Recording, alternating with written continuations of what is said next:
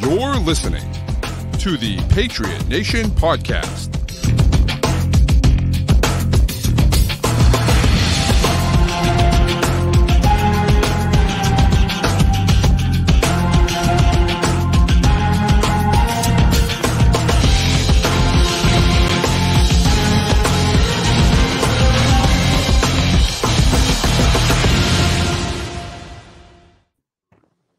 All right, welcome into another edition of the Patriot Nation Podcast. As always, this episode is brought to you by Prize Picks, which is the official daily fantasy sports app of CLNS Media. You got to download the app, put in CLNS, and they will match your first offer 100% up to $100. And today, we have a very special episode. We are welcoming in one of our favorite guests on the show, on the program. He is a Patriots reporter for NBC Sports Boston and the host of the Next Path podcast, Phil Perry. Phil, thanks for coming through, man. We appreciate you being here, sir. What's up, boys? Thanks for having me. I appreciate it. Of course. This is our favorite time of the year. It is draft season. We're very excited. Also, one more thing I'm very excited about. My sister, as I mentioned on here, did have a baby on Pi Day, actually, which as a math teacher, I'm doubly happy about that. Makes me an uncle for the first time.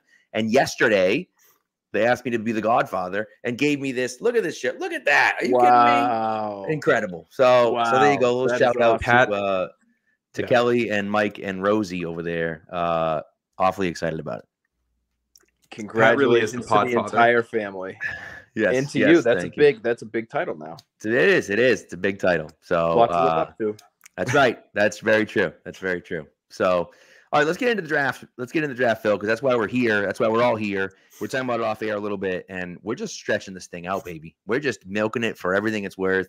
This is so much. This is the fun part for me, right? Where it's like, let's get as much mileage as we possibly can out of this.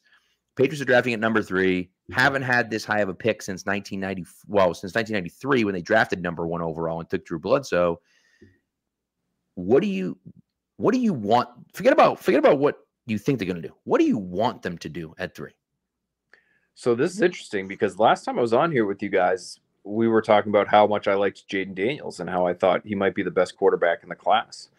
And I understood that he was older, and I understood also that he was having a ton of success in the SEC and was an explosive play machine. And that was, to me, it was going to be hard for me to put, assuming Caleb Williams is sort of out of the equation, it's going to be hard for me to put anybody above that guy. But I have since been moved. And so I credit you guys for helping me move to my current take, which is that if he's there at 3 overall, the Patriots should not pass on Drake May. And they should hope and pray to God that Drake May ends up available to them at number 3. Because for a variety of reasons. And listen, it's over a month, I think, since we last spoke. Definitely was pre-combine. Yes, for sure. And if you're like me and you're covering a team during the year, during the football season, and you're getting into the draft process later than most, and your reporting starts on the draft process, you learn a lot about these guys. And what I've learned about Drake May, what I've learned about Jaden Daniels, who I still like, but that has helped lead me to Drake May as, in my opinion, being the best quarterback prospect in this draft. And so if he's there, in my opinion, the Patriots should take him. I like it. We will take full credit. And, anytime you want to give us a shout out, you feel free to give us credit wherever you'd like. We'll gladly take it. I don't remember I'll take the credit. I don't know if it's us or not, but what the heck, you know what I mean? Well, what's going to be great is you guys are going to tell me now that you're off of Drake May. No. And that you've gone to JJ McCarthy. That would be great. No, Matt's teetering. He's the Wolverines fan over there. But I love JJ McCarthy. In no world am I considering him at the 3rd overall pick. That is far too high for him. I know you said you like Jaden Daniels a lot too. So are you of the mind that you just stick at 3 and take a quarterback no matter what happens, or are you open to a trade back? Yeah, I mean, I think a trade back. And Card and I have fought on this a bunch. I can see the argument for it, especially if Daniels is there, because in my opinion, there is enough there to warrant real trepidation with him. And for me, it starts with his size, quite frankly, and his play style. I think you have to marry those two things together. When you are a player who is as and has been as dependent on the scramble as Daniels has been, who has a very high propensity for scrambling when under pressure, like abnormally high, and you get it because he's such a great athlete and he can create explosive plays at the drop of a hat with his legs. I worry about that kind of play style when you weigh probably about 200 pounds. I know he weighed in at 210 at his pro day. My guess is he has been working very hard. He has to have been. He's got smart people around him. I'm sure he's been working very hard to put on weight. My question would be, is that weight going to stick? And where is he in November of 2024 when he is looking at his 24th birthday? For a guy who's been in essentially a pro level program when it comes to weight training and nutrition at LSU. Now, how closely college kids are following that, is probably a fair question. Yeah. But he's got all the resources in the world there to be able to put on weight for a guy who's always been long and relatively lanky. That would scare me. His availability scares me. I think there is a range of outcomes, as there are with all of these players, that would be somewhat concerning. There are quarterbacks that we've seen in the past who have relatively high pressure to sack rates, quarterbacks who would prefer to, when pressured, run as opposed to scramble to throw. And some of those comps can be a little alarming. Yeah, that's sort of one of Justin Fields' issues as a pro. Jalen Hurts this past year, I don't think he was fully healthy, and he obviously is built much differently than Jaden Daniels, but I think there are some similarities in terms of their play style. And I think you saw some of the limitations of that play style last year with Philadelphia. So I would still take him at 3 to answer your question, Matt. Long answer to a short question. I think I would still take him at 3, but I would be more worried about taking him than taking Drake May, who at a younger age with a bigger arm in the conditions here in New England, who has shown a much higher likelihood of being able to test tighter windows over the middle, which you have to do at the next level. Those things are way more intriguing to me, and I'd be willing to bet on his improvement with some of the things that I think he struggles with now, struggles being sort of a relative term. I'm more willing to roll the dice on May than I am on Daniels, though I would ultimately roll the dice on both. Yeah. It's an interesting proposition. And, the conversation going on in the chat about scramblers versus, guys that are pocket passers. And I just think the biggest concern that I have with Jaden Daniels, and it's funny because the Athletic kind of turned me onto it when they were talking about Nate Tyson and Dane Brugler, talking about how, when he breaks the pocket, he's running. He's not extending plays. He's running. And that's fine when you play for LSU. I don't know if it's fine when you play in the NFL. That's the one thing that I don't know. And again, his size, you mentioned it, like his frame, it's not like you can add 30 pounds onto his frame. I just don't see that happening. He just doesn't have the frame that you're going to be able to do that. And so those are the two biggest concerns for me, is the size and then his willingness to extend the play and turn it into an explosive passing play is really the biggest concern that I have. And so, we'll see, but in my personal opinion, I feel like if Jaden Daniels is there at 3, I understand taking him, but I also look at it and think, I don't know if he's ever going to be Lamar Jackson. I worry about him. I worry about that comp because Lamar Jackson is such a unicorn. Then again, the comp I've seen for Drake May that I like the best is Josh Allen, and he's a unicorn too. So then you start to wonder, like, oh man, like, are we? So that's the hard thing that I look at and say, like, you're asking these guys to be incredible players. They might both turn out to be really good players. I don't know. I just, I I just wonder if, I think you have a better chance at May, in my opinion. Yeah, I think we've seen that to compete in the AFC, you're going to have to beat Patrick Mahomes. You're going to have to beat Josh Allen. You're going to have to beat Joe Burrow. You're going to have to beat Lamar Jackson, maybe Justin Herbert. I just think you need to take a big swing at that position. You need to bet on the high end upside and try to get into that arms race and really contend when it comes to that arms race. And while Daniels has some really enticing physical tools, I mean, he's going to be a really difficult guy to defend at the next level. You're going to have to play a lot of zone against him, and you're going to know you're getting a lot of zone against him moving forward, because if you play man and he breaks the pocket, it might go for 50 yards. Like, that's the kind of athlete he is. And so that's one thing that's a very, that's painting in real generalities there. But that's the kind of thing that's going to make him, I think, an effective pro at the next level. Is you're going to have a pretty good understanding of what kind of looks, broadly speaking, you're going to be getting defensively. I think he's cleaner mechanically. I think he gets the ball out faster when he decides to throw. He is really accurate down the field. I know he had 2 unbelievable wide receivers to work with at LSU, but he makes some great bucket throws down the field. There's no getting around it. I just look at the physical talent with May, the off-platform throwing ability that Daniels, to me, is athletic enough to pull off, but we just don't see it as much. Again, when he's off his spot, he's running.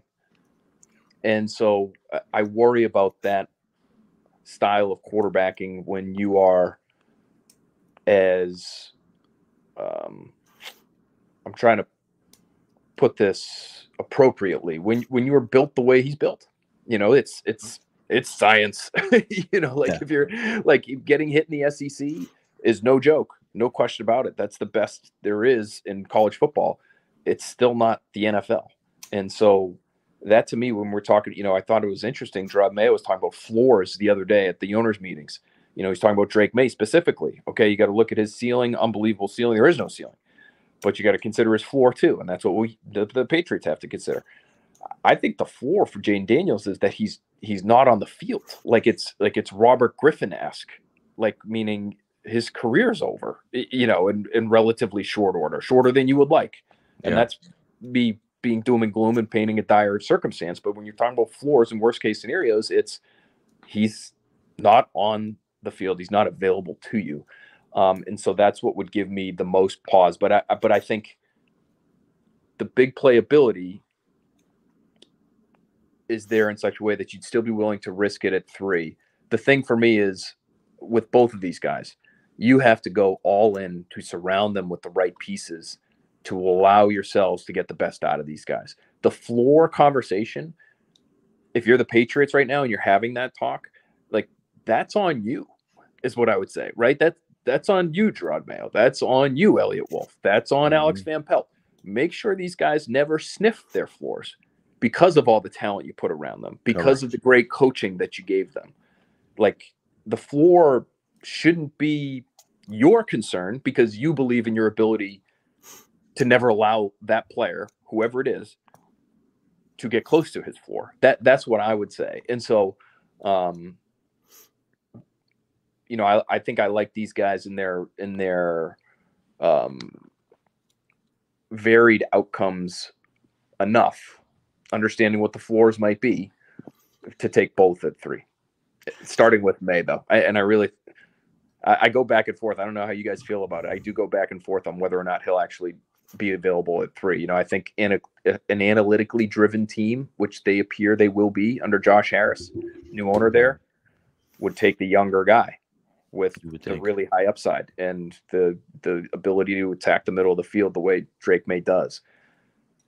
The GM, Adam Peters, was in San Francisco for the Trey Lance experience. Young guy with a lot of physical upside. Didn't go so well. So maybe he's going to want the more experienced player that might be more ready to go right now. So I wonder, I don't know if there's any disagreement. I have no idea what's going on behind closed doors in Washington right now. But if there was some disagreement, between those two sides, who would win that battle? Usually it's the guy who owns the team who wins that battle. Yeah. And I think Washington is so interesting because they've been so tight-lipped. We have no idea what they want to do. And it feels like, I don't believe any of the leaks I'm hearing because, there weren't leaks in the coaching search either. Right. Not until the search ended and all the stuff with Ben Johnson happened and all that. So it's weird. But going back to Jaden Daniels, I think, one of the things that gives me pause with him is Anthony Richardson this past season, a guy who's much bigger, much stronger, who got hurt, multiple times, who had to leave multiple games early before having his entire season ended early. And that's a guy who I think plays similarly to Jaden Daniels. I think that's a rough comp, but, can withstand it and didn't. And you look at Daniels, and he's withstood it in the SEC. So maybe he just has some magic powers in that thin frame of his, and that he's able to withstand those hits because he's so small. I don't know, but I get concerned. And then if you look at a situation where he's missing time, it hurts his development. There's also the fact that he has some bad habits with the way he runs, like you talked about, not scrambling to throw the ball, and that'll take time to coach out. But their supporting cast isn't great, and as a rookie, the offense isn't good, and you're asking Jaden Daniels to put on his superhero cape to move the ball at all and go 2020 Cam Newton so you can have any serviceable offense, and he's getting hurt. Now you're reinforcing the bad habits, and, he's hurt, and it's hurting his development. And I think you look at a situation where, he might not have a good cast around him until year 2 or year 3, and by then it's too late in the development, and you've ruined it. That's my big concern with him. Yeah, and I think it is worth pointing out what Brian Kelly told reporters the other day is my understanding is the real concern with Jaden Daniels is, will he slide? Does he know how to slide? I mean, we've seen him do it very rarely, but we have seen him do it. Can he do it more? What is it about him that doesn't allow him to protect himself better? Even if you don't ask him to scramble less. Mm-hmm. When he does, can you ask him to do a better job of getting out of bounds, understanding when the play is over, and living to see another day? Because there are just too many massive hits on his college tape that would suggest that he's going to do a great job of staying healthy as a pro. And I've talked to quarterbacks coaches about this. It can be difficult to teach a guy to slide, especially if they haven't learned it by this point in their careers where they're going pro, and they've, played a certain style to get them to this point. And now all of a sudden you're asking them to do something that they haven't really done all that consistently before. That's a difficult one for me. Would you, Matt and Pat, would you guys pass on Daniels at 3 and trade down to I've been calling this the Tommy Curran plan, because he has been shouting from the rooftops that he wants to trade down. Now, he has said, I don't know specifically where he stands today on this, he has said that he would not trade down if Daniels was there. He likes Daniels more than May. Okay. So he has said if May is there, trade back. If Daniels is there, don't. Well, where do you guys stand on that? Yeah, that's where I'm at. And I have May ahead of Daniels. And so I just feel like if Daniels is there at 3, if May goes 2, I'm moving out and taking, assuming you can get a Godfather offer, I'm taking it, right? I'm taking 11-23 in your first round pick next year, or I'm taking, 12 and their second round pick and their first round pick next year, or, or whatever pick it is. Right. And I almost wonder,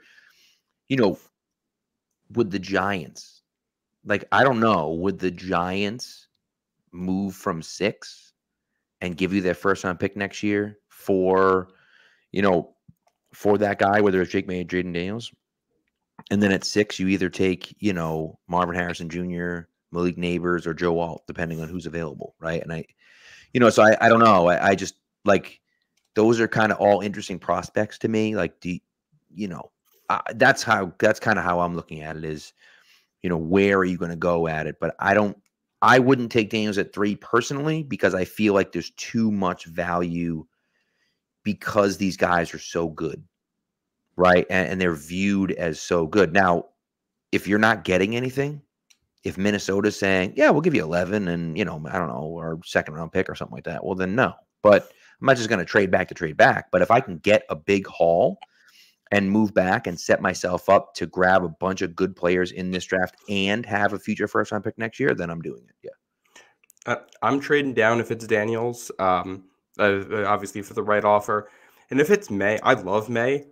I'm considering it. I love Drake May, but I think he's also clearly a guy who's going to take time to develop. Like his splash plays are incredible. His splash plays are things that, if he puts his game together, he can be a Hall of Fame quarterback. But the floor on him is just so low because he can be so inconsistent. And if they're looking at May and they're saying, hey, he needs time to develop, and we don't have a situation to develop him right now, and we got a good offer on the table. If the Patriots think that's the right way to go with it, I can absolutely get on board with that. And the other team I'd look at here for a trade, I think if you're in New England, would be the Raiders, in large part because the Raiders are a team right now with no better than the third best head coach in that division, with probably the worst GM in that division, and no better than the third best quarterback in that division. And if you can trade with them and get a future first, you might be getting yourself a top 10 or top 5 pick next year as part of that. Just because, I think if you can bet against a team that's playing in the division with Patrick Mahomes and Andy Reid and Justin Herbert and Jim Harbaugh, I would like that, especially if you can, get multiple years of future firsts if this becomes a real bidding war. So, obviously I like the QBs, but this team needs so much help that I think everything's on the table. Here's what I would worry about in trading out is the future drafts at that quarterback position. Right. If you go back through, because in all likelihood you're not going to get one overall, unless something miraculous happens to you and you're the Bears, right? And you made a pick with the Panthers and they ended up sucking again and they give you the number 1 overall pick because of it. In all likelihood, whoever has that 1 overall pick is not going to be you, and they're not going to be willing to let it go. Most drafts, and this includes drafts where even the 1 overall quarterback sucked, but most drafts, you do not want to be drafting a quarterback that isn't taken at number 1 overall. Most drafts, you look after that first overall pick, and it's pretty rare to find a quarterback that you actually like. Last year is a good example because CJ Stroud, and good for him, and Patrick Mahomes obviously is an obvious example, and Josh Allen is an obvious example. But you could go back through it the last 15 years or so. There's maybe like 4 or 5 classes. I don't have the numbers up in front of me right now, but I did go back and look. It's alarming how often the quarterback stinks if you're drafting a quarterback in the first round and he's not the first overall pick. So that's what scares me, is you can say until you're blue in the face, well, we'll wait until the next good quarterback will wait until the right time and we'll pounce. And everybody remembers the Patrick Mahomes example because he's already one of the best we've ever seen. It's just so rare that you get an opportunity to get a guy that's even worthy of a first round pick. Yeah. And that's what I would be afraid of. You can hope that you could get a guy in the second round. You can hope you get Dak Prescott or Brock Purdy or somebody else as you're building the roster up, but that's luck to me. So yeah. I don't love that plan either. The only thing I'll say about that is that I was having this conversation with my buddy, and this is a conversation we had on the show a few weeks ago. I do think if you look at the top 15 quarterbacks in the NFL right now, I would think that the majority of them were not the first quarterback taken in their draft. Well, I think if you can add a caveat to that too, where there's a whole bunch of guys who are like legitimate starters who were the top quarterback taken, who aren't the top aren't where they were drafted. You look at Matthew Stafford and Jared Goff and Baker Mayfield and all kinds of guys like that. But I think if you look at that top, the top 15. That those are guys that, weren't necessarily taken as the first. So that's because I was having a conversation with my buddy that said, like, my buddy said, if you have the number 1 pick, you should always trade the number 1 pick. Which I was like, okay, like, let's slow down a little bit. But his argument was that very rarely does the number 1 pick hit to a point where that guy is the best quarterback in the league, right? You go back to Andrew Luck, obviously, and Trevor Lawrence has been good, but not great. And so, obviously Joe Burrow is really, really good, clearly, right? but he might be the last one, right? And so, of course, there's more research that you'd have to do and dig through a little bit. But I do think that, when you just off the top of your head, right, you look at Jordan Love and Aaron Rodgers and, Dak Prescott and, Mahomes and Josh Allen and Lamar Jackson. And, you just go down the list, and a lot of those guys were not the first quarterback taken off the board. And so, but the hard thing is that, how do you know? Like that's the biggest issue that I have is that it's a complete crapshoot, and it's, you have to feel like that for a fact that guy's the guy. And I don't know how the hell they decide that. You can make tens of millions of dollars if you can answer that question correctly with any regularity. Yeah. So I just think if you think Jaden Daniels in most other drafts, if you think Jaden Daniels would be the first or second quarterback taken, right, this might be your only chance to realistically get a top, what you think is a top 2. And you're right that it's so much of it is luck. Yeah. But see, I wouldn't have him as a top 1 or 2 taken. Okay. So then you wouldn't do it, and that's fine. But if you feel like man, this guy's really good, but our team's not ready, which is kind of how you put it, Matt, right? The team's just, the situation, oof. My thing is, you got to go. There are tools for you to figure that out. And you should have been, getting after it a little bit better in free agency, in my opinion. The trade avenue is still an avenue. Do everything within your power to make the situation better. And when you have the amount of money that they have, then that's something that should be within the realm of possibility for them. And if they feel like they have the quarterback that they need, then, trading picks to surround that guy with what he needs, that should be on the table too. Well, let me ask you, is that leads to, paying Christian Kirk ungodly amounts of money to be your wide receiver 1 when you got Trevor Lawrence. I think that's the tough part is like there's no. Well, you can't screw it up. You could do what the Eagles did and make good decisions. That's try correct. to be a smart team, not a dumb one, I guess is what I would say. You could be the Bills and Stephon Diggs. You could be all these teams that have done so much to help these guys. And that's why I look at the floor conversation. I'm like, just because you found a way to help a first-round quarterback to absolute rock bottom by making such a series of bad decisions, one after the next with Mac Jones, doesn't mean that should happen with the next. That shouldn't even be in the realm of possibility, and it's within their control. This idea that you just draft a guy and then, well, boy, you hope he's good, and you pray, that's not what it is. It's the nurture part team building. It's team building. It's team building. So are you on board with trading for Brandon Ayuk then? Because that's something I've been saying they should do. Yeah, I would be down for that. Now, the question is, what does it cost? So if it's more than 34 overall, that's starting to get to be a little bit much. I wouldn't hate it at 34 overall. Because I do think, I think this year's receiver draft class is good. Especially at the top, it's great. I don't think there are a ton of true X receivers, which is what the Patriots, in my opinion, really need. Yeah. And so Xavier Legette, does somebody else in the league feel the same way and take him at the back half of the first round? I don't know, but AD Mitchell, Xavier Legette, Brian Thomas, I think is going to go in the teens somewhere, maybe. These guys are not going to last very long, and so if you think the best receiver on the board when you're picking might be Ladd McConkey or Ricky Pearsall, I like those guys, but it's not really what they need. They need a boundary presence, that can do a lot of different things for them. And so I'd be open to trading for somebody like that for sure. Or T Higgins. I'd be, I know he had a down year last year and he scares me a little bit because he's not the explosive physical freak that I think you can be, and some other guys obviously, but he's not AJ Brown.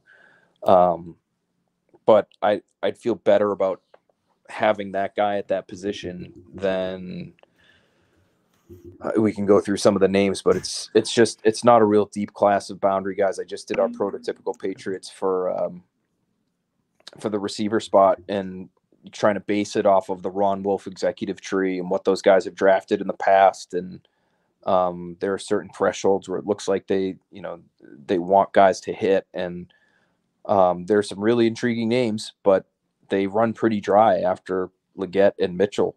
Yeah. Johnny Wilson. Anybody interested in Johnny Wilson? 6'6", 231 pounds. He's actually a little bit more fluid mover than I thought he was, or I thought he would be. Yeah. But I wouldn't feel good about him being like my ex receiver of the future. God, like, no. come on, no. What about Troy Franklin? Too light. I mean, it took for them, I think. Yeah. Do I like him? I like the speed element, but he's 175 pounds. These Wolf executives have drafted 18 receivers in the first or second round. This is Ron Wolf guys, or guys that have become GMs after working for Ron Wolf. 18 first and second round receivers, and 15 of them were 197 pounds or heavier. So they're looking for bigger bodies early, at least. Randall Cobb, you got a couple outliers in there, Dwayne Eskridge and Randall Cobb, but for the most part, it's it's Greg Jennings, it's Jordy Nelson, it's Devontae Adams, it's DK Metcalf, it's Amari Cooper, Michael Crabtree, 6'1", 6'2", 205, who can run routes and do a lot of different things for you. So that's the kind of guy I think Elliott will be looking for. By the way, these guys don't draft receivers in the first round hardly ever. So if they trade down, my guess is it would be for a tackle, not for a receiver. Yeah. But they've drafted a ton of guys in the second round, and they've been bigger body guys, Christian Watson, that look the part, that are really truly specimens. Someone threw this name up there, Hayden Hatton, who's a deep sleeper from Idaho. Probably going to be a late day 3 pick, but I like him. Jalen Coker as well. Jalen Coker, who's a guy from Holy Cross as well, who's gotten some love too. So, but I liked Hatton. Hatton isn't the fastest guy, but he does have the frame. The trade down scenarios are interesting. The Ayuk thing, I would probably give up a pick next year as well. In my head was 34 a fifth and maybe your 3rd or 4th round pick next year. And that's a lot, but you're getting a number one, in my opinion, you're getting a number 1 wide receiver. Now, the other question I had for you, because we talked about Ayuk, we don't really need to necessarily go back to that, but what's your feelings on Michael Penix? If the Patriots were to trade back, not drafted 3, let's just say take the deal from, I like taking the deal from Minnesota because you get 2 first-round picks. But regardless of who you're getting that second pick from, I think you want at least 2 picks, in this first round, in this, top 60 picks or top 50 picks or whatever, regardless of what you're also getting next year. How do you feel about taking a left tackle, let's say, and a wide receiver and then moving up? Let's say you do 11 and 23, you take a left tackle and a wide receiver and then move up from 34 and take, Michael Penix at 27 or whatever the case may be. That would be a little rich for me, and I'd be comfortable with, if I decide I'm not taking a quarterback at 3 overall, I'm cool with passing on it entirely in the first round.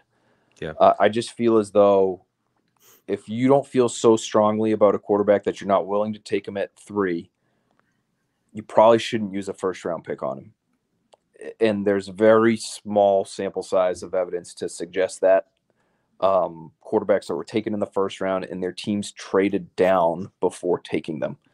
And the list includes Patrick Ramsey and Rex Grossman and Kerry Collins and EJ Manuel and maybe 1 or 2 other. It's a bad list. Yeah, and my takeaway from that, even though it's an incredibly small sample, and I get it, that's over 30 years, right? So teams don't do this, generally speaking. And I think it's because they, in some ways, trust their gut. And if they don't feel so good about the guy that they're willing to take him at their original slot, they still don't feel good enough about him to take him in the first round. So I wouldn't do that. Penix, in general, I'm not entirely out on. And I love a lot about Penix's game. His arm is tremendous, and his ability to throw the ball down the field is tremendous. And I love his makeup because of everything that he's been through and the toughness that he's shown and the adversity that he's personally pushed himself through to get himself to where he is now. I worry about his injury history. Mm-hmm. Having 2 ACLs to the same knee is a real long-term concern to me. So if you're taking a quarterback in the first round, you hope he's the quarterback for 10 years. I feel less good about Michael Penix being able to do that than I do some of these other guys who don't have the same concerns. I do have some concerns about his playing style too, because, and I don't know if this is just because, you try to look at it from all angles, right? Why does it feel like he's more of a pocket bound guy than some other players? Because he tested great. He's clearly a really good athlete, right? The other day at his pro day, he jumps 36 inches and he runs a 4.5. Like, he can move. He's an athlete. Why didn't we see more of that? Why, Michigan's a great team. Why, when pressured against Michigan, did it look like it went to hell? Why does some of the underneath stuff not look as natural as some of the deep stuff does for him? Again, he's another older player, a little bit like Daniels, right? He's played a lot of college football. He's been in college for a long time. So I wouldn't take him in the first round. If you wanted to take him on day 2 and sort of hope that you hit on a guy who has an injury concern coming in and it doesn't crop up the way you think it might, then great. But I would be more inclined to, if I'm passing on quarterback at 3, maybe pass on it until like the 3rd round. And I might prefer to take somebody like Spencer Rattler in the 3rd or 4th round than I would take Michael Penix in the 1st. All right. I like that. Also, so we've gone back and forth about QB rankings and whatnot. And a guy that I think AVP is going to have a good amount of insight into it, but I also think Ben McAdoo is going to have a lot of insight into it. And Ben McAdoo has been a guy that has consistently kind of had a really good feel for quarterbacks. And, historically over the last 10 years or so has done a really nice job in identifying who's good and who isn't. His 2018 quarterback rankings, he had Baker Mayfield 6th, who went number 1, of course. Number 1 was Josh Allen. Number 2 was Lamar Jackson. And then number 3 was Sam Darnold. To me, what that tells me is that he has Drake May extremely high on his board. And so, again, I don't know if Drake May goes to 3. Someone asked about it earlier. Would you consider, it's kind of crazy, would you consider trying to move from 3 to 2? So just to give you an idea, obviously Chicago did it back in 2017, the Mahomes draft, where they moved from 3 to 2. They gave up 3. They gave up 69 or whatever. They gave up like a 5th round pick and a 3rd round the next year or something like that. And so that's kind of, I was thinking like 3, 103, I think it is, and their 3rd round pick next year or something. That's a lot to move up one spot. But if you really feel that May is that much better than Daniels, would you consider, and of course, I don't know if you feel that way, but if you were like, May's the guy, I don't know if Daniels is, would you consider making that move? I guess I would consider it because if you feel like he is clearly your favorite, then it's worth almost anything to make sure that you get him. I just don't know how realistic it is that Washington would move out of there, knowing that they also need a quarterback. Do they have those 2 players so close together, May and Daniels, that they don't care and they're just happy to take the draft capital? My guess is no. They're spending a lot of time paying attention to these quarterbacks right now. My guess is they have one that they like more than the other, even if we don't know who that is. I love the point about McAdoo because that 2018 ranking is very different than the one that Elliott Wolf had. Because we have Elliott Wolf on the record as the assistant GM in Cleveland saying Baker Mayfield was the best quarterback I scouted this year. And so did Elliott Wolf learn from that draft class? And looking back on it, he obviously, I would guess, would rather have Josh Allen and Lamar Jackson now than Baker Mayfield after seeing it play out for a few years. Right. Yeah. Does he look at McAdoo and say, you had it right and I didn't? And is that level of humility shown, or do the same things still apply to Elliott Wolf and what he values at the position? Toughness, leadership, moxie, get the players to play for you. Baker Mayfield had all of those things, had an edge to him, a competitiveness to him.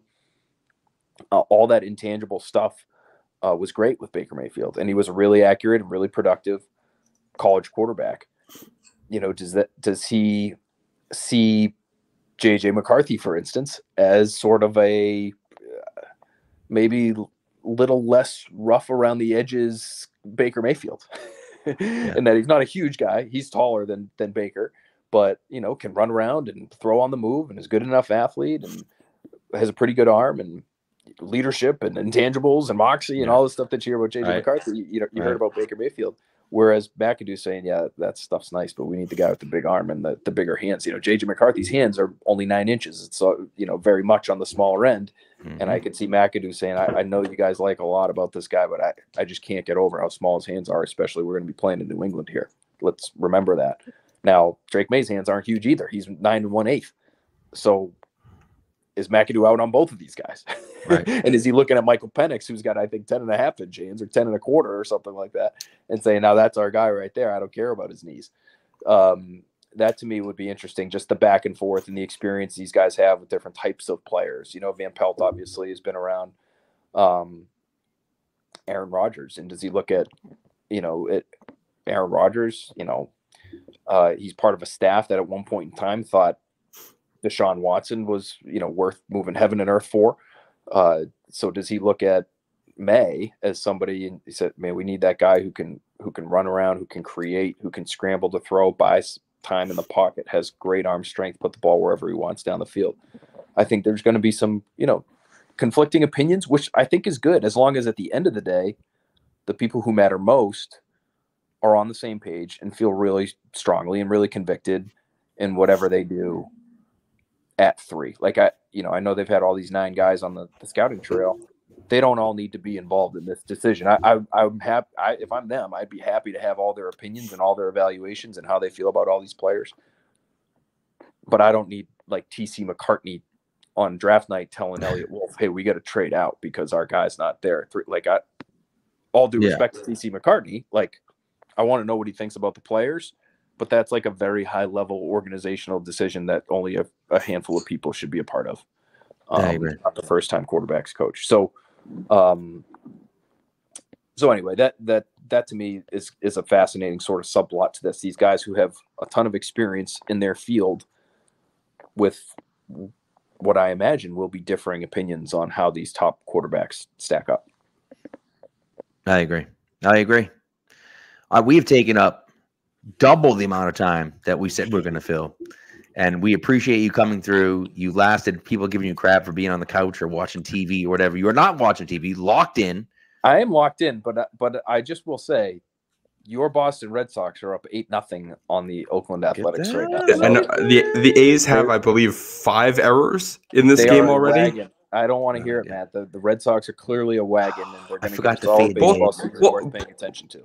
Both can be true. The Red Sox can be good, and the A's can be bad. We can do both sides of this. I'm glad I can't see those chats, by the way. I don't know if it's something that's on my phone. We did have to change machinery here because my computer microphone wasn't working. So now we're on the phone. I can't see. And that's what I was gonna say. So Phil came on at first. We got the microphone working, but not the camera. Then we got the camera working, but not the microphone. Then we had to switch to the phone. So we went through it. But here we are. And apparently we missed an Astros no-hitter, according to Matt Minito. Missed an Astros no-hitter today. The Astros, I believe, got swept at home in 4 games by the Yankees to open the season, and then threw a no-hitter. I believe that's the first 5 games of their season right there. So that makes sense. So, but I'm watching the UConn USC game after that. After the absolute explosion from Caitlin Clark earlier today, it was pretty incredible. So, she was awesome. Lots of great sports going on. With those Caitlin Clark pull up 3, insane. With those passes she was throwing, can she, come out and be quarterback? I know. Is she going to be available at 3 overall? That's the question. I know, right? Well, that's what everyone's talking about. What DJ Jones coming out? Not DJ Jones. Who the hell are the kids from NC State? Oh, is it Hayden? No. That's the quarterback. The basketball player. Yeah, no, I know. NC State. DJ Jones? Oh, DJ Hayden, right? Yeah. DJ Burns. DJ Burns, thank you. Yeah, everyone's talking about DJ Burns played left tackle for the Patriots or whatever. So Hey, he's got some of the best. I saw footwork I've seen. Peter Schrager say today if he wanted to have a NFL Pro Day after the Final Four, he'd have a lot of attention. He sure would. He sure would. So I think he's going to be a stud in the NBA, but we'll see. But anyways, Phil, thank you so much, man. We appreciate you taking some time out of your night to chat with us. It's always a fun time. We always love chatting with you. And before you go, please let everyone know where they can listen to you and read you and see you and everything else. I'm just discovering the comments. I could get at the comments this entire time. I just never figured it out until now. You can find all of our stuff on NBCSportsBoston.com. Next Pat's podcast will be twice a week through draft week and probably beyond because there's just so much to get to. We've got some great conversations lined up. We're going to be doing some quarterbacks. I mentioned Spencer Rattler earlier. We have a conversation with him. That was a lot of fun that we'll be able to share soon. We're going to get Maddie Castle, former Patriot great, and our great buddy has done a lot of work with us at NBC Sports Boston. He did a lot of Big Ten games this year. He's part of the Big Ten Network and NBC's coverage of the Big Ten. And so has seen a lot of JJ McCarthy and has had a chance to interview him as well as part of the broadcast team there. So we'll dive a little deeper on JJ. And at Phil A. Perry on Twitter. And all our shows. Early edition every night, 6 o'clock. BST late night. And I'll be on Zolak and Bertrand again tomorrow. I was there with those guys today. I'll be on with them tomorrow for the full 4 hours. So 10 o'clock tomorrow on Sports Hub. I got a bone to pick with you about Bertrand. Listen, on the show here, I talked about my dad saying they should draft a guy at 3 and then take 68 in their first round pick next year and move back into the first round to take someone else. And what does Mark Bertrand say on his show today? The Patriots should draft a guy at 3 and then trade 68 in their first round pick next year to move back up into the first round. And I'm like, wait. My dad texted me, was like, wait a second, that's my idea. And I'm like, well, you must listen to the show. So he's always watching. He's consuming everything. Hey, we have some breaking NFL news. What do we have?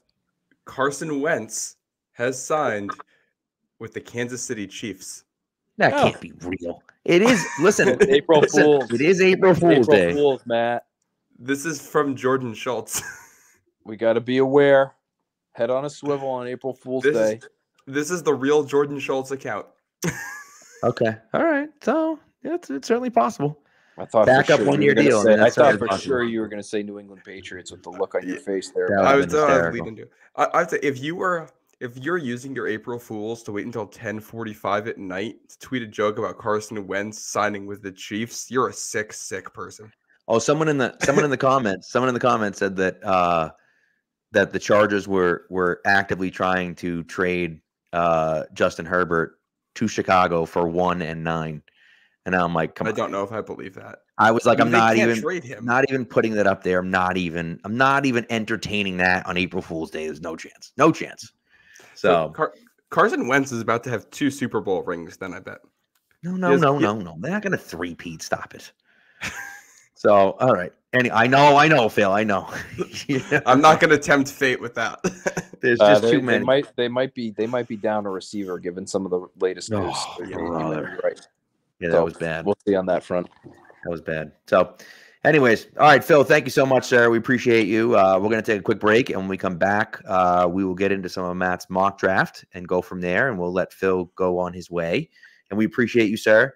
Can't wait to listen to the next Pats and everything else, and your draft coverage is fantastic. Obviously, your coverage all year is great, but your draft coverage is fantastic. And so, well, thank you. That means a lot. We put a lot of work into it, but it's a labor of love, as you guys know. Yeah.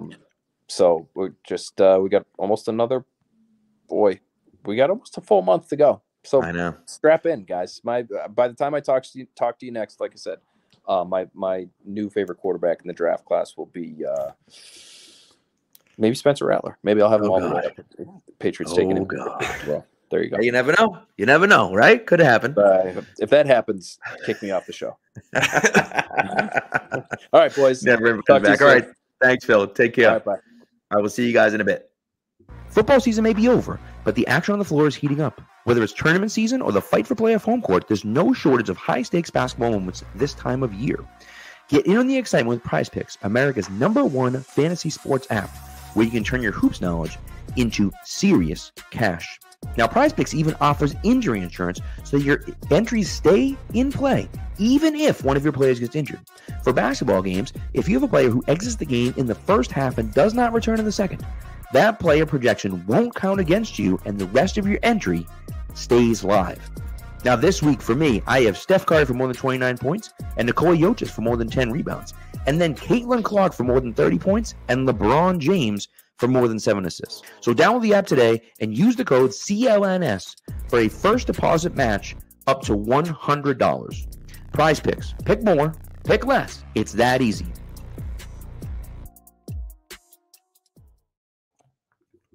All right, we are back.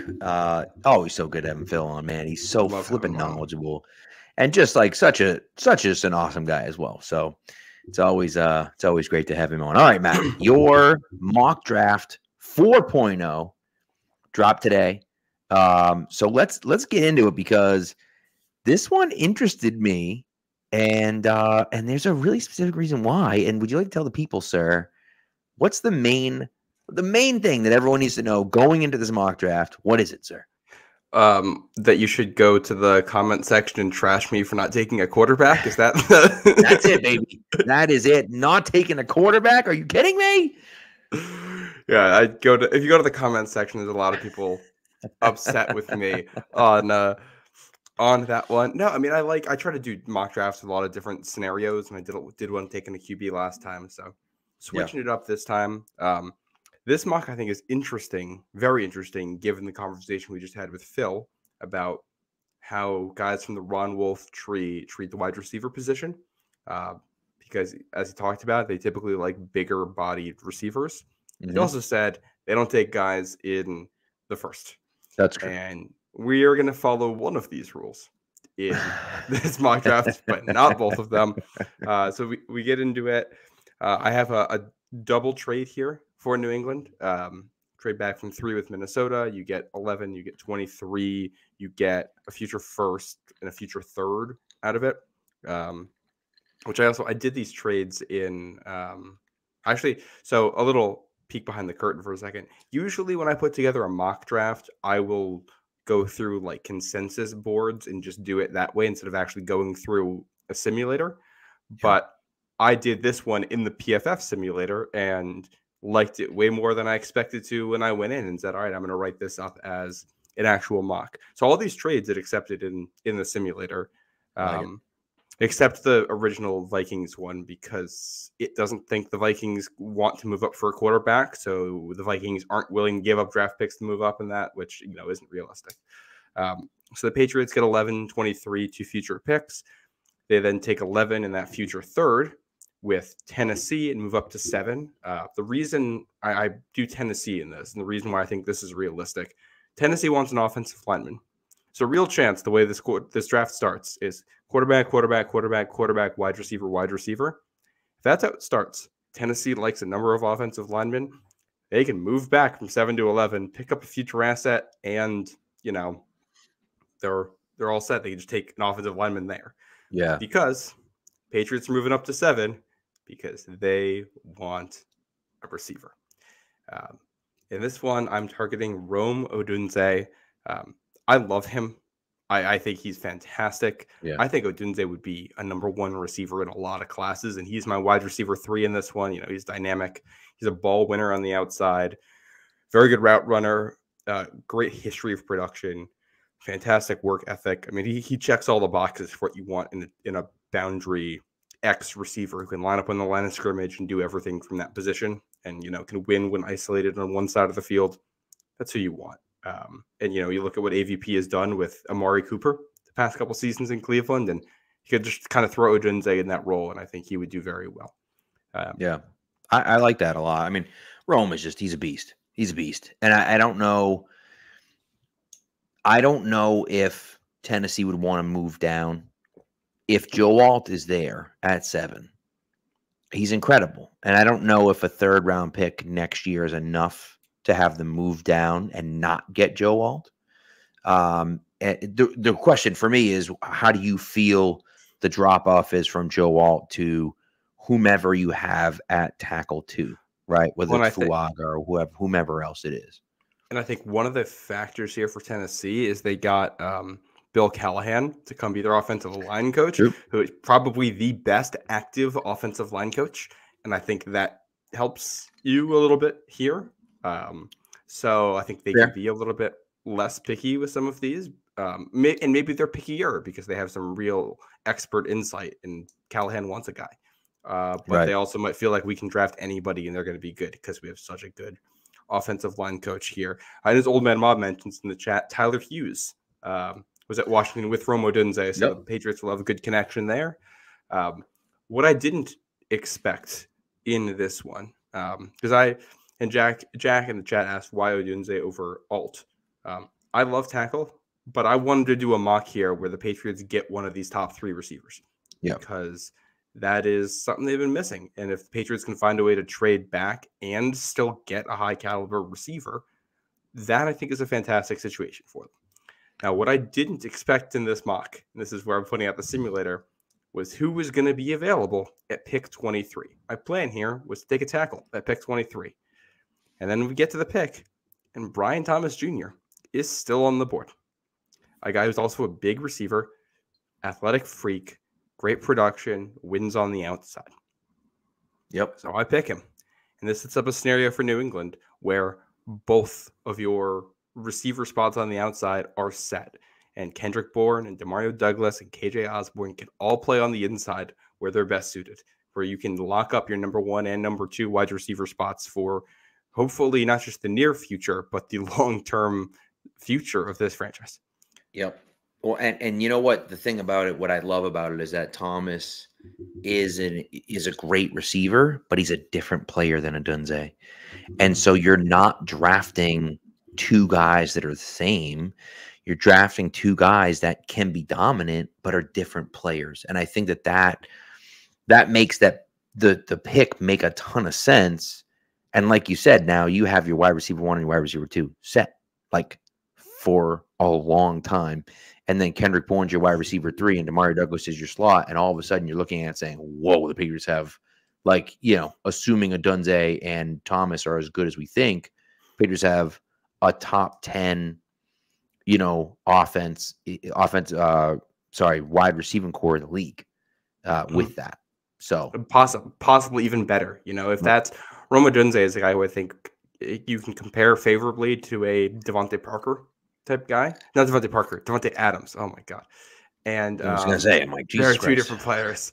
If you're getting a Devontae Adams out of him and Brian Thomas Jr. turns into what he can turn into, which is probably slightly, I don't even know who the best comparison for him would be. Jalen Waddle, maybe, but I think he's bigger. Bigger than way Jalen bigger. Waddle. Right. Yeah, he's like Rome Odunze and Brian Thomas Jr. are the same height. Yeah. Which is wild. Yeah. Both big body guys, but they're both fast too. That's the crazy thing. So that's how the draft starts with picks 11 and 20, or not 11, 7 and 23 for New England. You get to pick 34, and I go with Kingsley Suamataia, the tackle from BYU. His experience playing on both sides, left and right tackle. He's still raw, but he has all of the athletic traits, really high relative athletic score. The only kind of ding on him is height. And I don't care about tackle height. I care about tackle arm length. That is way more important. His arms are over 34 inches. We are good on that one. Over 33, and I'm good on guys. So if you're in the 34s, you're completely fine. Still a work in progress, but he's the guy who's probably your swing tackle day 1. And he's your project for your new offensive line coach, Scott Peters, to develop and turn into something who can ideally be your long-term left tackle. That's what you're going with there. Obviously not a plug-and-play guy year 1, but you're hoping by year 2 he is your full-time starter at left tackle. Right. I agree with you. Yeah, I agree. I like that a lot. And, the only thing is you go back to a guy they drafted in the first round, Isaiah Wynn, 6'3", 33 and 3/8 arms. So, and it's not quite as long, but close, right? And so, but I do think that Wynn when he played was fairly talented. It's just that he had a billion injuries and couldn't stay on the field. And I don't, that's not Kingsley's problem. What people forget about Isaiah Wynn is that he actually was a really good tackle for 1 year. And the problem was it was the one season before the Patriots had to pick up his option. Right. Yeah. Didn't Which work was tough. Yeah. And this is, Wynn's arms were still on the shorter end for a tackle, and Sua Matai's are longer by quite a bit. So I'm not worried at all there. We move later on in the draft to pick, was this 68? Yeah, pick 68, third round. Are the Patriots taking Brandon Dorless? I had mentioned this at the top. We were talking with Phil, defensive lineman out of Oregon.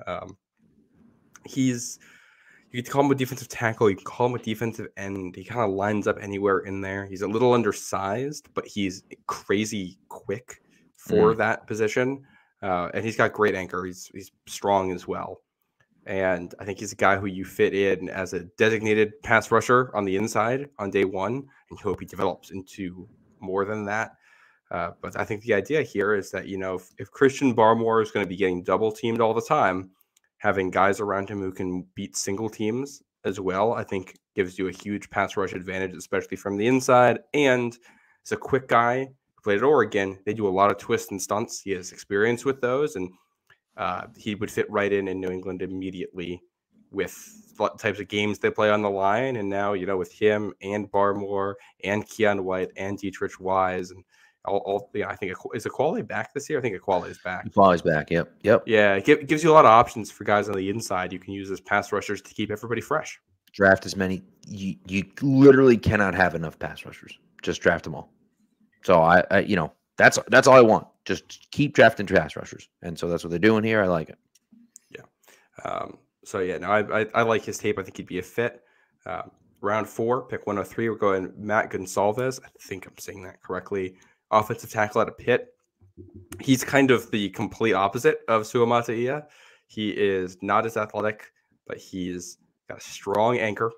Yep. And he's not the quickest guy, but he's already pretty sound. He can be a road grader in the running game. Played left tackle and right tackle. He played a little bit of guard when he was a freshman.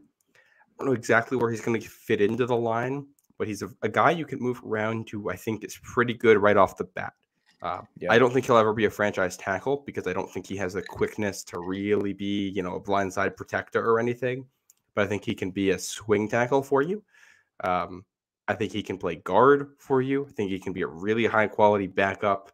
And you're just taking another shot at the position. If he's better than you think, if he's quicker than you think, then he can be a guy who can be a good tackle.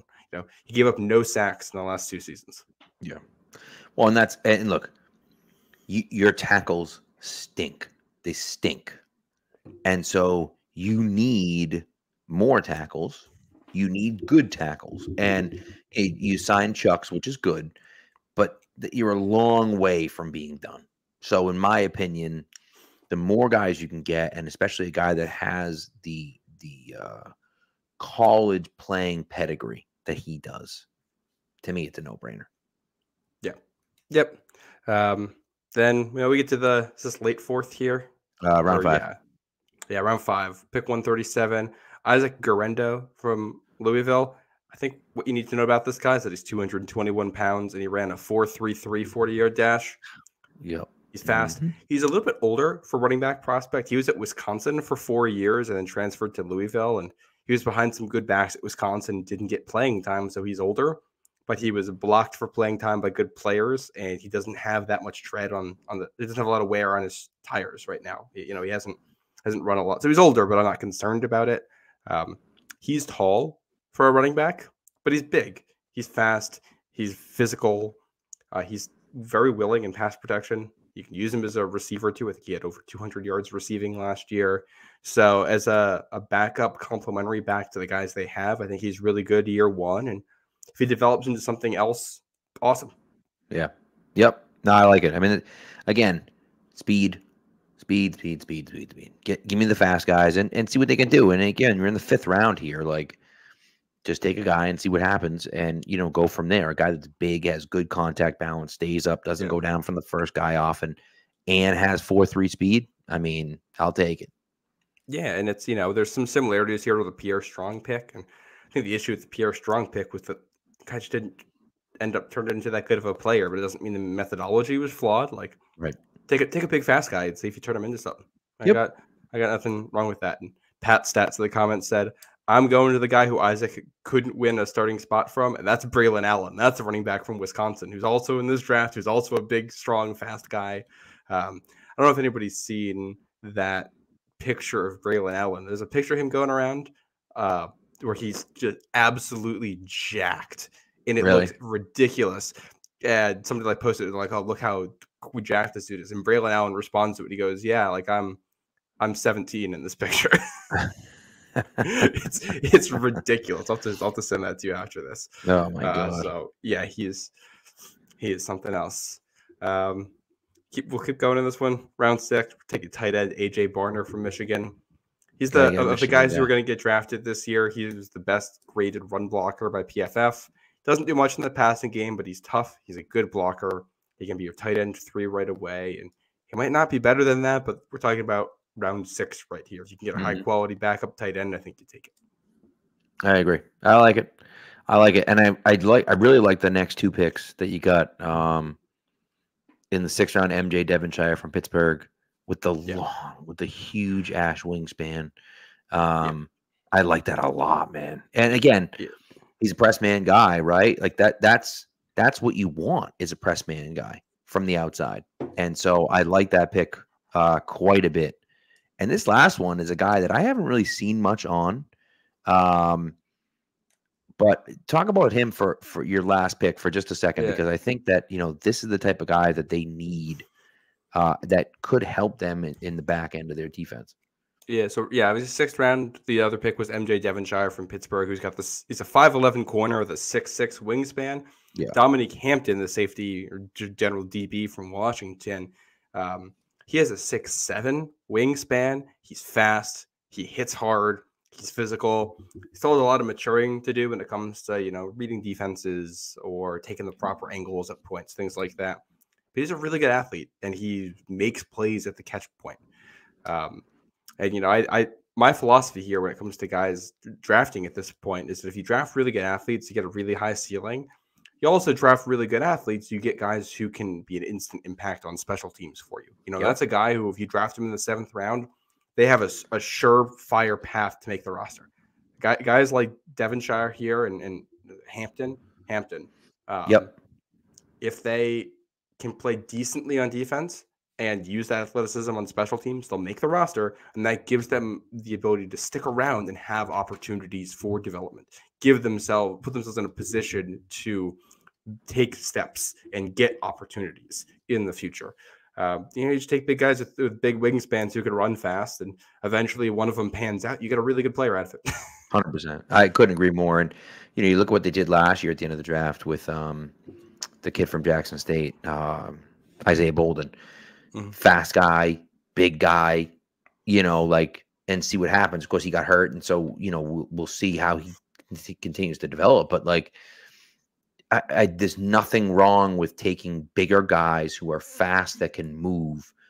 That's huge for you, huge. And so that's kind of the way I look at it. And look, you didn't take a quarterback, but I think that there are other ways to acquire quarterbacks. Whether it's, through free agency, whether it's the undrafted free agent market, whether that's, whatever the case may be. I just think that if you don't love a quarterback here, then you're fixing basically everything else. And you're saying, all right, next year, we're either going to sign Dak Prescott in free agency, or we're going to, have the pieces to acquire a quarterback early in the draft next year. And you kind of go from there. And, who knows what's going to be available next year, but that's my feeling behind it, at least. So, yeah. Well, I think I have the opinion, I'm lower on this quarterback draft than a lot of people are. And part of that is if I'm New England, you need a quarterback, but you also need so much that I don't like the idea of just throwing away picks trying to do quarterback. And it's if you like a guy, take him round 1. But unless Michael Penix is there in the 3rd round, I'm not necessarily on board with using your 3rd rounder on a Spencer Rattler, because these guys work out so rarely. And the guys who work out usually have good supporting casts. Like Brock Purdy is a very good supporting cast that has given him more opportunities to develop into what he is now. Look at Dak Prescott, who's a success story there. Really good supporting cast. Jalen Hurts, very good supporting cast. That's part of what helps them develop. And you can cater an offense to their strengths by having players that you can scheme around. The Patriots just aren't there. And I'd rather take more shots at getting those players. And a draft like this, you take a lot of guys who can be part of the future of the team and can be core players, and you get a future first in the whole thing. And you can do a lot of things with that future first. And if they don't like a quarterback in next year's draft either, guess what? You still have 2 first-round picks, and at least one of them is probably going to be pretty high. Mm-hmm. And you can go stack the offense even more with players, rebuild the defense, have a crazy good team outside of the quarterback position, and then take a quarterback in the second round or third round and take your shot then. Or take one the year after. And obviously, I don't like punting on the position, most important position in sports for 3 years. But this team is not good. And I'm not trying to just throw away picks on bad shots at the quarterback position just to say we took a shot.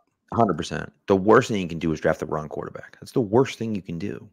It's worse than not drafting a quarterback. If you don't take the right guy, if you don't believe in the guy, and you take a guy anyways, it just doesn't make any sense. You have to believe that guy is the guy. Yeah. And so that's the issue for me. TJ, the answer the reason why no one likes Joe Milton is because I'm going to quote, is it Evan Lazar or Alex Barth who says Barth? Yeah, Alex Barth. If you need an 80-yard pass, Joe Milton will give you an 80-yard pass. If you need a 5-yard out, Joe Milton will give you an 80-yard pass. He couldn't hit. He couldn't fall out of a boat and hit water. He couldn't. Yeah. Like, it's just not, so. Yeah, and Nelson says he's another Cam Newton. If he was another Cam Newton, he'd be going number 1 overall. That's correct. Yeah. There's a reason a guy with those athletic traits is going on day 3 in this draft. Right. I love the athletic traits. I'm a Michigan guy, and Joe Milton was a Michigan guy, and I'll stand for that all day. But it's rough, and that's if we go back a little bit, the Patriots drafted Jarrett Stidham. I liked Jarrett Stidham's tape that year more than anybody I've watched who's a day 3 pick. I like Jarrett Stidham's Auburn tape more than I like the Spencer Rattler tape that I've seen. And I got to do more Spencer Rattler stuff, but we're talking about Jarrett Stidham, who's a 4th-round pick who didn't turn into anything. Right. I think the depth of this year's quarterback class is really bad. And I'm just not I would, if we're going to take low odd shots at people, let's go for odds that are slightly better at positions like wide receiver or tight end, where they also really need the help. And you find those guys more often at that point in the draft. Yeah. And TJ, by the way, he did not hurt his stock at the combine. He didn't at all. People had him in the 6th round anyways. And look, there are some other guys, obviously we talked Bo Nix, Jordan Travis, another guy on the list. Those are guys that are just down the line. And put it this way, I have a friend who's a big Tennessee guy, loves Tennessee football, is a Titans fan, writes about Tennessee, and is a huge Volunteers guy. And I asked him about Joe Mixon, and he said, he goes, do not pray to God that your team does not draft Joe Mixon. What's his name? Joe Milton. And I said, okay, that's all. He's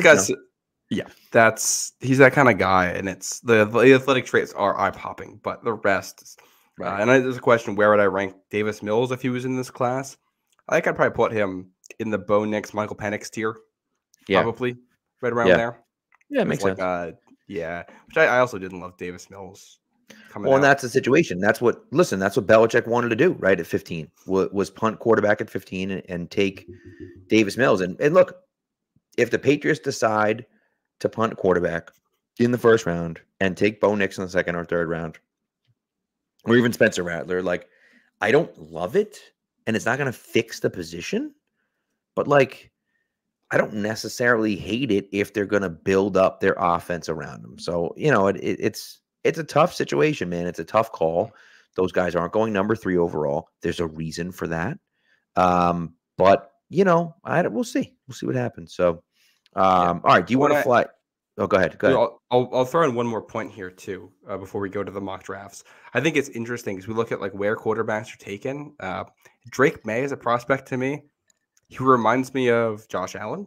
Mm-hmm. There's some Justin Herbert there. He reminds me of Jordan Love. Yeah. Justin Herbert went at what, pick 5? Josh Allen went at, was it 7? 7. 8? Yep. Yeah. And Jordan 7. Love went at 24. We're talking about this guy being picked at pick 2 or pick 3. Right. Jaden Daniels. Who is he being comped to? We're talking Justin Fields. We're talking Lamar Jackson. Justin Fields went at pick 11. Lamar Jackson went at pick 32. We're talking about Jaden Daniels at pick 2 or 3. I think it's just the success of some of those guys has pushed these quarterbacks up the board, even though I'm not sure if, like, it's the way the league views the QBs in the draft is highly dependent on which quarterbacks just played well the last season. Like, that's what's a factor here. If Lamar Jackson doesn't win MVP, are we talking about Jaden Daniels in this light? Like, that's right. That's the question. I mean, and I don't know the answer to that question, but I'll tell you, like, Patrick Mahomes was number 10 overall. No. Patrick Mahomes was number 10 overall because everyone looked at him and said, well, I don't know what he's going to do. I have no idea. And Matt Nato says Herbert was 6, not 5.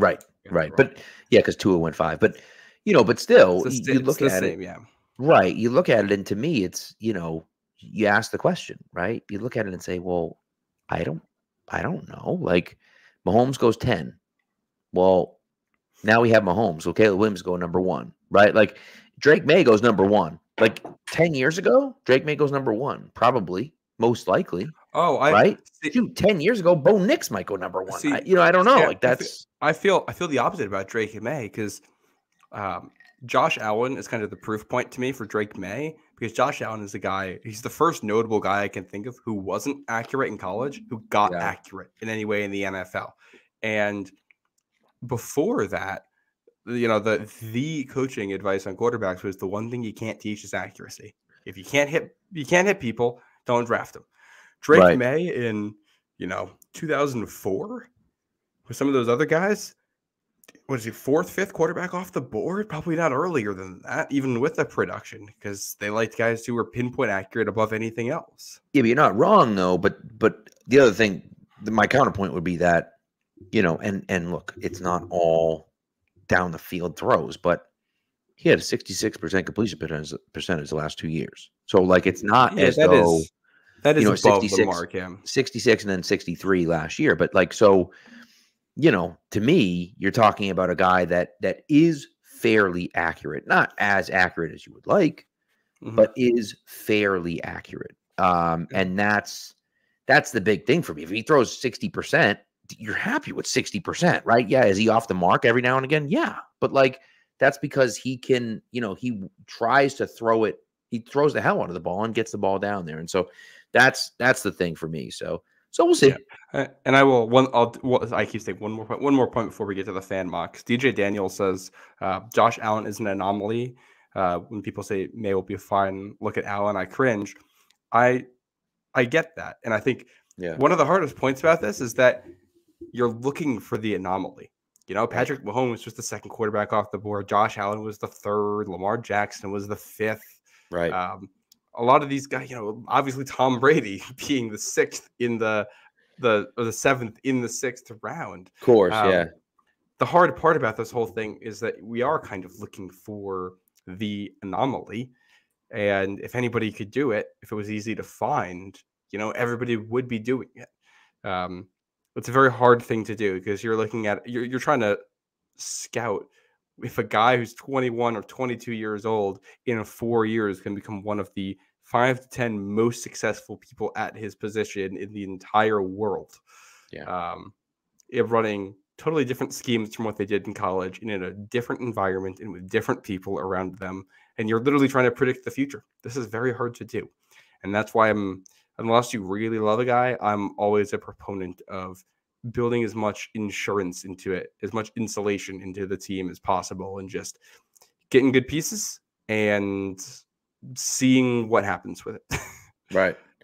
Well, and, so there's another point here that, Patriots Loco says, which is true, that Josh Allen was allowed to suck for 2 years and then became decent in year 3. Good luck with that slow burn with Patriots fans. I agree with that.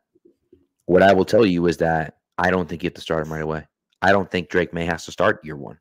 I think you could start Drake May year 2. Now, does that mean he's a year behind in his development? I don't know, maybe.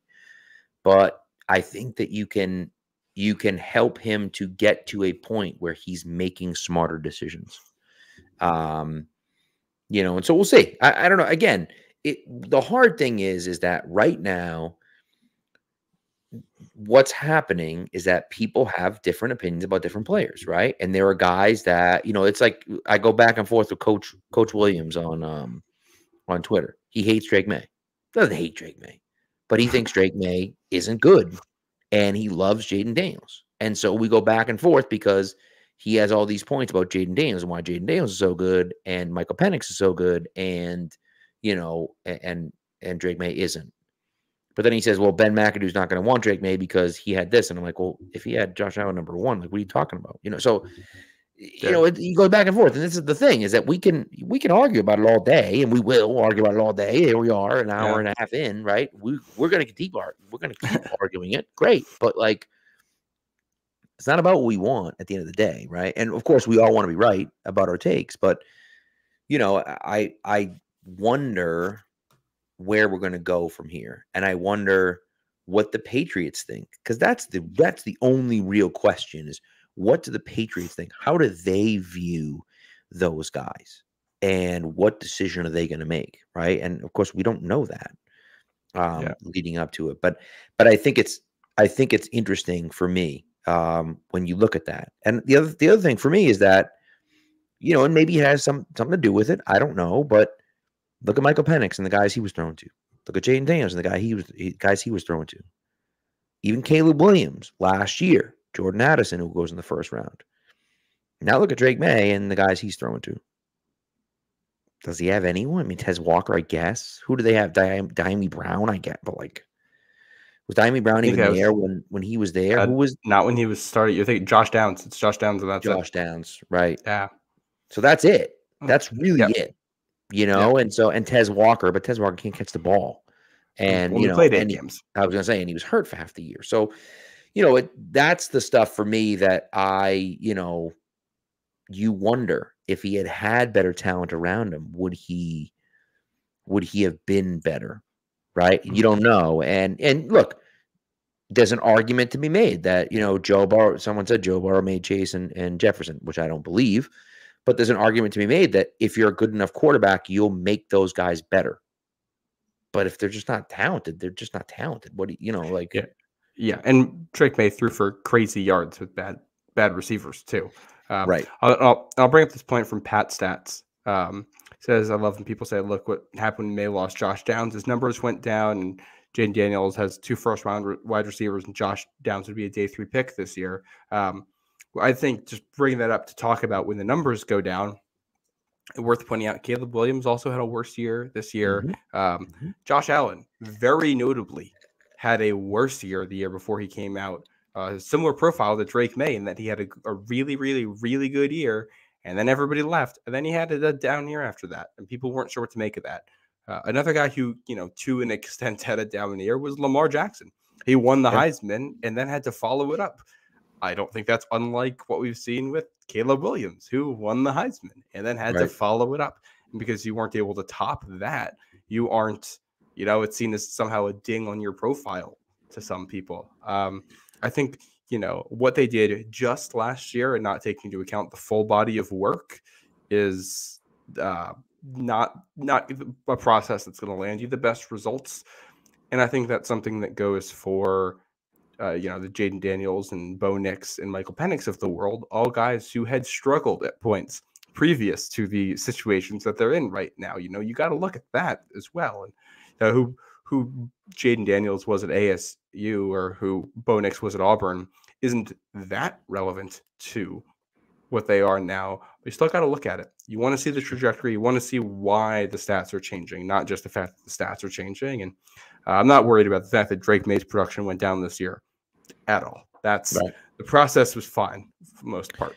Yeah, I agree. I will say, so there was another conversation that was happening when Phil was on about, you know, running quarterbacks and, you know, and not winning championships and so on and so forth. And then the argument about, there was an argument going on about what's it called?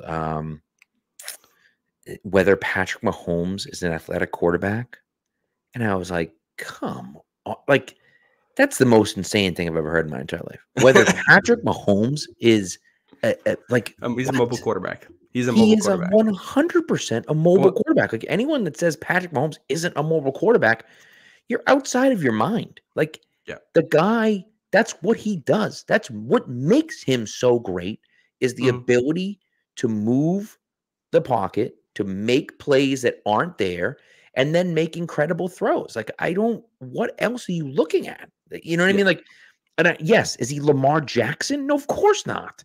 But the ability to extend the play and move outside of the pocket and then make ridiculous throws like, that's exactly what you're looking for from your quarterback, which is the reason why Caleb Williams is going #1 this year. Yeah. That, to me, And that's that's everything. You're not going to put him in the gym and be like, oh my God, this guy's a freak athlete. But when he plays the quarterback position, you're like, oh, whoa, okay, I get it now. Yeah. Well, and I think you look at today's NFL, it's more important than ever to have a guy who can extend plays from the pocket, from outside the pocket as a quarterback, because defenses play so much zone and they're so good at it that a lot of times guys aren't going to be open at first. And the way that you can get guys open is, extend the play and give your receivers more time. And also, if you're a running threat at all, when you're moving around, then the defense is going to respond to you. And it just puts more pressure on them. And you can find a seam or a crack somewhere to find a receiver and get them open. And, we talk about Josh Allen and Patrick Mahomes and Lamar Jackson, but we've seen Tom Brady do this. Not to the degree of some of the other guys, but go back to 2010 and watch his touchdown pass to Brandon Tate against the Vikings, where he's rolling out and throwing over guys. You look at Tampa, like, that's one of Brady's greatest assets, is that when guys weren't open, he was very good at extending plays from the pocket or moving within the pocket or moving just outside of the pocket to get guys open and make accurate throws on the move. Obviously, this move isn't quite as fast as what other guys are doing. These throws aren't quite as athletic, but it's still making plays on the run. Extend plays, make defenders defend for 5 seconds instead of 3. That's a lot of it here. And if defenses are doing everything they can to play zone and stop the deep pass, then you have to have guys who are going to create these extra plays. You just have to. You're not going to win in the NFL. Yeah. Well, and the biggest issue to me, what's so funny is that, the argument going on in the chat right now is about running quarterbacks can't win in the NFL. Look at Lamar Jackson, look at this guy. It's like, if the Ravens offensive coordinator hadn't fallen asleep at the wheel in the AFC Championship game, they win that game, right? If he's allowed to run, they win that game.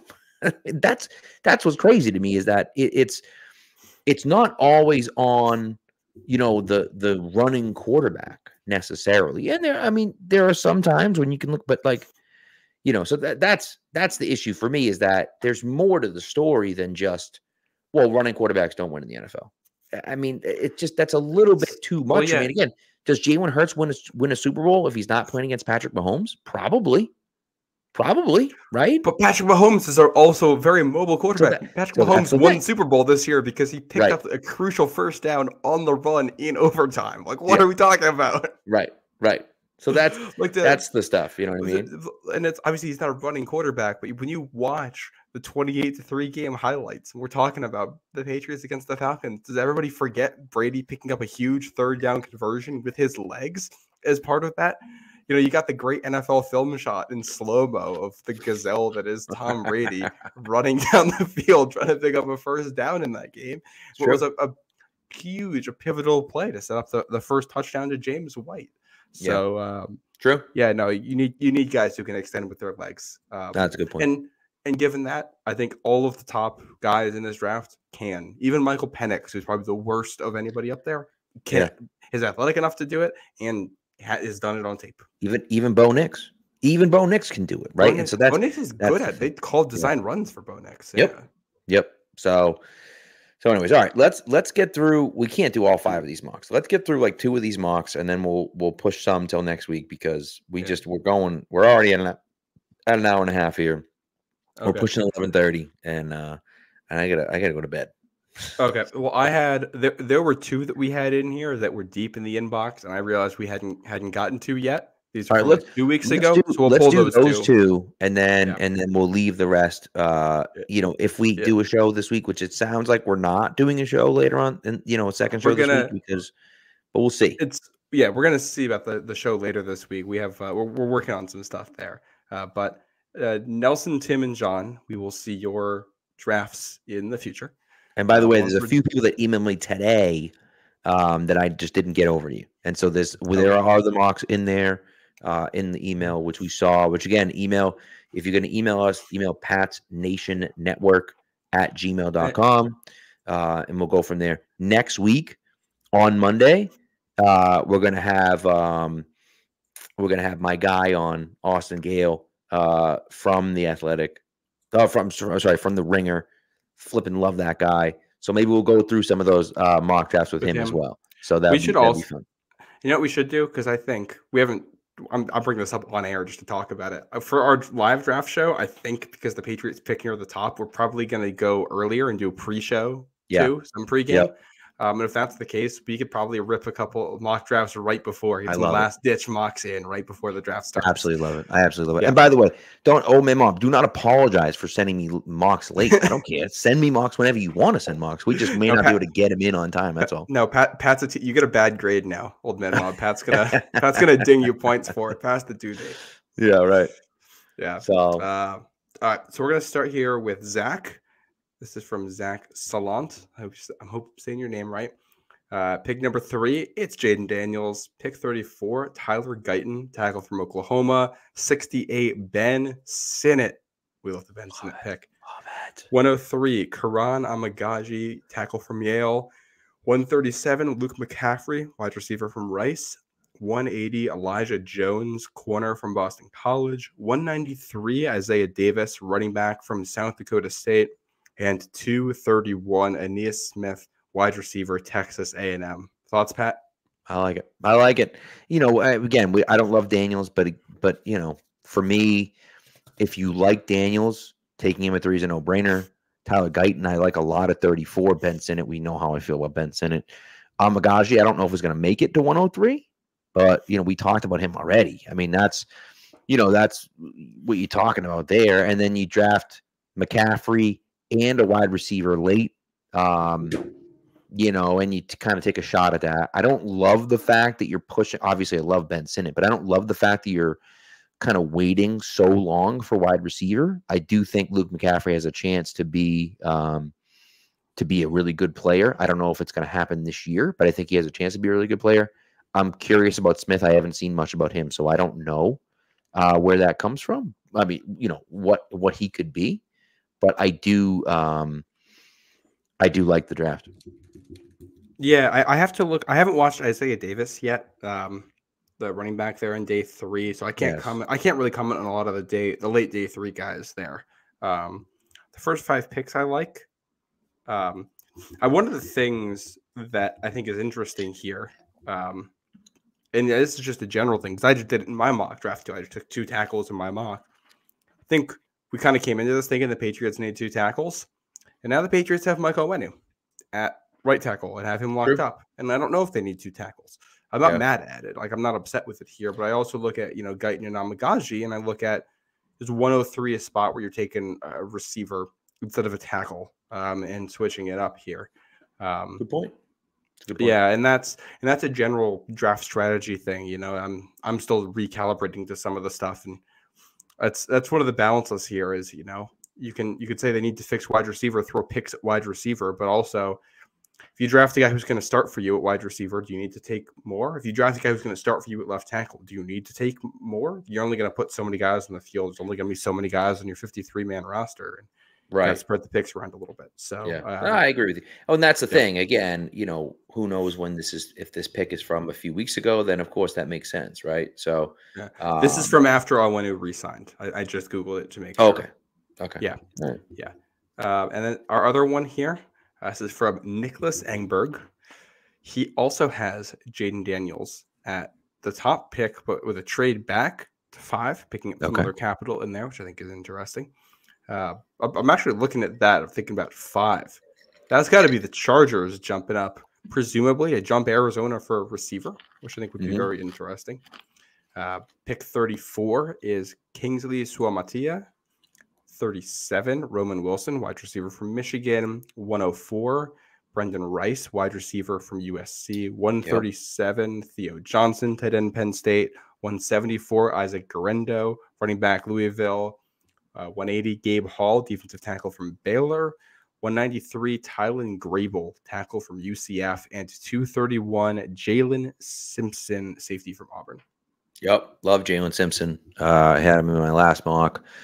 Again, you're double dipping at wide receiver early here. He's got a few guys from your mock. Did you stealing guys from you? I found this after and I was like, are you kidding me? Because there's, I think, 2 guys in the exact same draft slot. Yeah. Guerendo and Suamatia with the same pick. Yeah. Although Guerendo, I guess, was a trade from him, so maybe not. Oh, no. Is that the trade? Is it the Mac it wasn't trade? The same pick. I had Guerendo at 137. And 137, okay.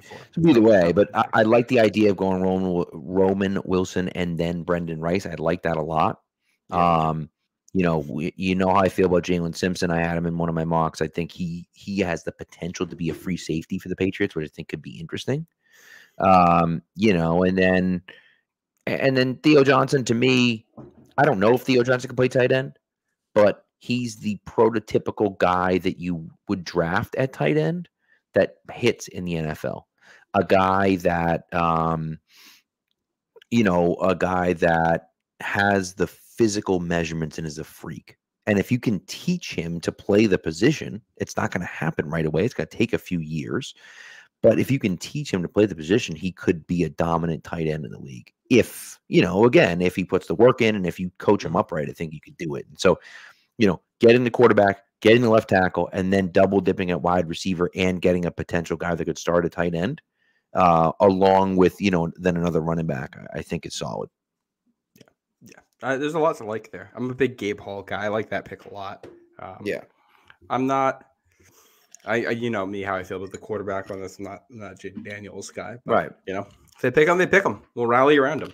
I'll say what I'll say now. Once whoever they pick, once they're a Patriot, I'm all in. Like that's how all those question marks. Let me tell you something. If Jaden Daniels gets drafted at number 3, all those question marks I'm putting aside. They'll figure it out. They'll figure. Listen, you got to trust them. I got to, I've said I'm going to trust them. I got to trust them. What are we going to do? And then we go from there and see what happens. Yep. So, that's it. Sorry to John, Tim, and Nelson. We're going to get to your mocks later on in the process, but they are ready to go. We'll be bringing those on air. Yep. No, we will. And that's, we'll get to them all. We'll try to get to them all and we'll go from there. By the way, I did see my dad this weekend. We were at Patriot Place. We went to the draft preview party, which was a ton of fun, but we forgot to, I don't know if we forgot necessarily. We really didn't have the time to get to the pro shop. So we will get to the pro shop. We will get him something there, take a picture and post it on Twitter, which he doesn't have, but we'll do it for the show. Wait. Go ahead. No, and that's it. And then we'll try to do, I think we're going to try to do another giveaway on draft night. Those hats are so freaking cool. Those hats are so cool. You like this year's draft hats? I love it. I absolutely love it. I think it's awesome. I'm not a fan. No? See, you know what hat I was going to mention? Do you see the new Red Sox hats that I don't remember. I think they're New Era. They might be 47 brand. I don't remember which one they are. What are they? They got a new one that's like cream with almost like a vintage brown brim. It got like this Red Sox crest thing on the front. I'll send you a link later. No, I haven't seen it. It's very classic looking, and they got a couple right now that look really good. Well, that's nice. We're not giving away a Red Sox hat on the. No, we're not. Thank goodness they're so expensive, because otherwise I would have parted with my money already. The fact that it's expensive means I haven't bought it for myself. See, there you go. Saving my money for once, but yeah. I love it. It's too funny. So, oh man. Well, there you go. So there's that. Thanks for coming through, guys. We appreciate it. Thanks to Phil for coming on. As always, we love having Phil on here. Chat was alive tonight. We really appreciate all the input. We didn't pull a ton of comments up, but we saw you, we read you, and thank you for coming through and participating and being part of the show. You guys make the show what it is. And so we really appreciate you guys coming through. We're almost there. It is April. So it's close. officially April. And so we're almost there. And so anyways, so enjoy the night. Thank you for coming out, and we'll talk to you guys. And again, we're in discussions. Here's the deal, right? Right now we're in discussions with a fairly big guest that may not be able to do a nighttime show and only a daytime show. If that's the case, we would do a pre-recorded show and release it pre-recorded and not do a live show on Thursday night. If that falls through, then we'll be back here on Thursday night, presumably. So at 9:45. So we'll keep you guys updated and let you know what's going on, and then go from there. So, but again, thank you so much for stopping by. We appreciate it. And yes, Dad, we are talking about you for coming on this week. So, but thank you guys. We appreciate it, and we'll talk to you soon. Like I said, either on Thursday night or on Monday. But either way, that just so you know, that podcast, if we do record that, will be recorded and released as a podcast. Just won't be. It won't be live. So, yeah. So that's all. So, anyways, so thank you guys. We appreciate it. We love you, and we'll talk to you guys. We'll talk to you later.